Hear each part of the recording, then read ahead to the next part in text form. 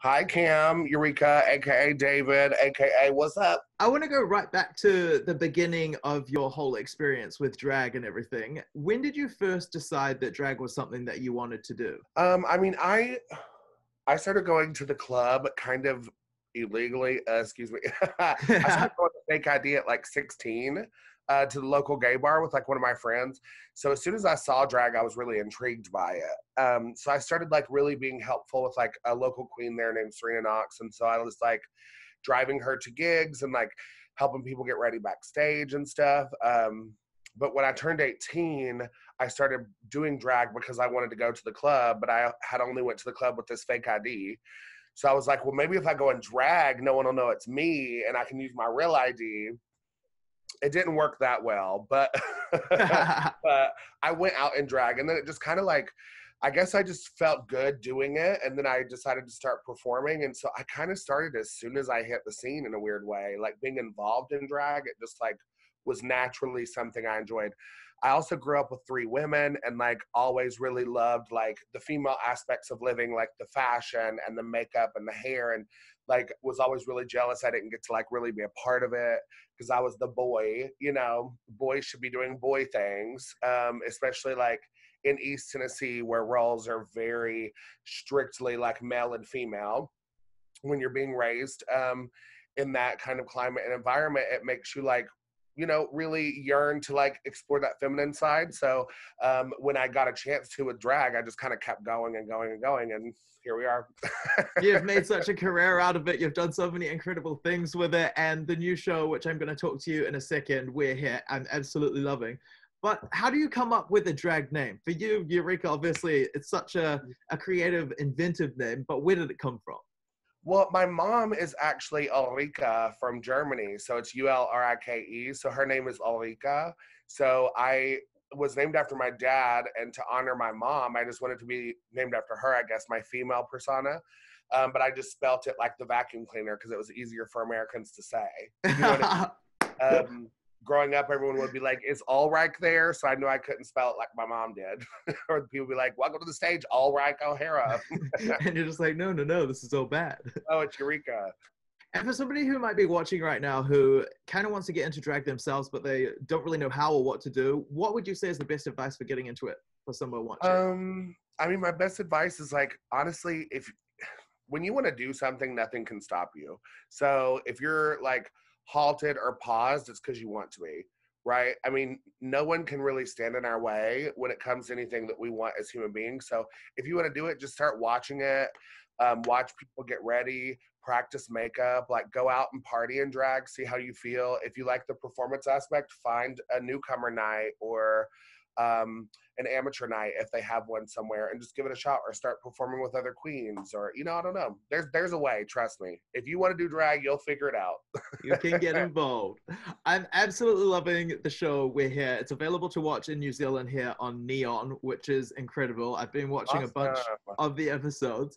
Can you tell me, for somebody who is watching now who hasn't seen the show themselves, can you tell me a bit about the premise of the show and what it entails? Well, the show is really about three drag queens who were originally born in small towns, but we've all moved and made it in somewhat of a bigger city climate like LA or New York. And now we're going back to these small towns, entering into these queer cultures, especially finding allies or queer people that have stories to tell. And we're amplifying their voices by filming a process of their story, also them going out in their town and inviting them to a big finale show that we do there locally. We source dancers and products and obviously audience members to kind of show the support that they have in their town, but also amplify the stories that a lot of people don't get to see or hear because they are a smaller town. And it's things that are very important and like, really educational for families and for people trying to be allies and or queer people just to feel like they can relate to somebody. So we're amplifying those stories that normally get looked over because they're from a small town. I love the whole message of positivity that is throughout the show as well. Like, you are going to these small towns where maybe like LGBTQ people aren't like that well seen or that well represented in the community. And the fact that you're starting these conversations and everything, I think is just the most amazing thing. Yeah, it's a lot of fun, honestly. And we get kind of surprised every time because no matter what, like, I think the show being named We're Here is so important to what we're doing, because every episode you're so surprised by how much queer culture actually is there. And it just goes to show, like, we're everywhere. We're your teachers, we're your lawyers, we're your friends, we're your cousins. Like, we're here. No matter where you're at in the world, there are queer people there. So it's a way to, like, amplify and celebrate it, even in an area where it's not being celebrated. So I get what you're saying. I appreciate what you're saying. And I love the cars that you guys travel around in. Is that something you kind of like got to design yourself? How does that work? You know, no, we didn't design them ourselves. They were a surprise for us, actually. We, the first day of shooting, the creators had teamed up with Marla Weinhoff, whom is head of our art department. She's worked with, like, Lauryn Hill and Lady Gaga. She's done a lot of incredible set design type things in her career. So they hired her on. And the first day of shooting in Gettysburg, they grabbed me, Bob, and Shangela, and they pull up to this field, because the first episode, our safe space was built in this field, like a carnival type area at the park where they normally do, like, festivals or different events. They had, like, rented the space out and set us up there. And me, Bob, and Shangela are just walking up, and we see these vehicles, and we were just it was a huge surprise. I started crying when I saw mine, you know, because I felt so, like, seen. And Bob, like, obviously he doesn't cry if he doesn't have to, but he was definitely very excited about the purse. And Shangela, like, the big pink sparkly one was very her, with giant lips on it, you know, the big bow, to kind of emulate the whole big pink furry box that she jumped out of on Drag Race. So it was just, like, the detail of, like, this art department finding us as characters from this show, but also as artists, like, what represents us. And of course it's like Bob's purse first, Eureka's the elephant queen, and Shangela's hallelujah, she'll pop out of a box any moment, you know. So it was cute. It was a surprise.